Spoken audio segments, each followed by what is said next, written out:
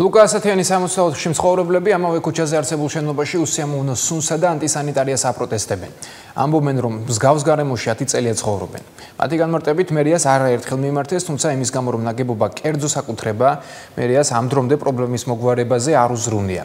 ამტკიცებენ, რომ მათ მოთხოვნას არც შენობის მეპატრონე ითვალისწინებს. მისი საკუთრება აღნიშნული ნაგებობა და რა ბედიელის ამორტიზებულ შენობას დეტალები მთავარ გამოშვებაში.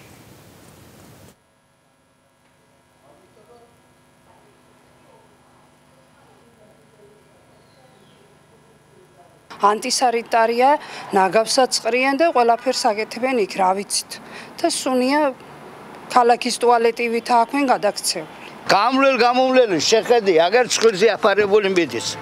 თლიანი ქუჩები ინძურდება. თლიანი განამარტოა ეს მონაკვეთი, ეზოსნესი შეიხედეთ იქეთან ფანჯრიდან. შიგნით ნახე რა ამბავი ყრია და მე გეისო მორფინისტები და უბედური ხალხი.